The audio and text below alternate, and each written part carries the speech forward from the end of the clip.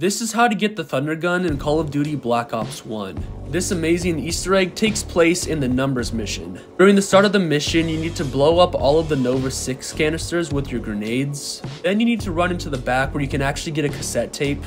And later in the level, after the fridge is moved and the gun room is open, you need to take a left and insert the cassette tape where the GK Nova 6 sounds will play. And then the Thunder Gun will show up right in front of you. Definitely one of the coolest and most iconic weapons in Call of Duty history.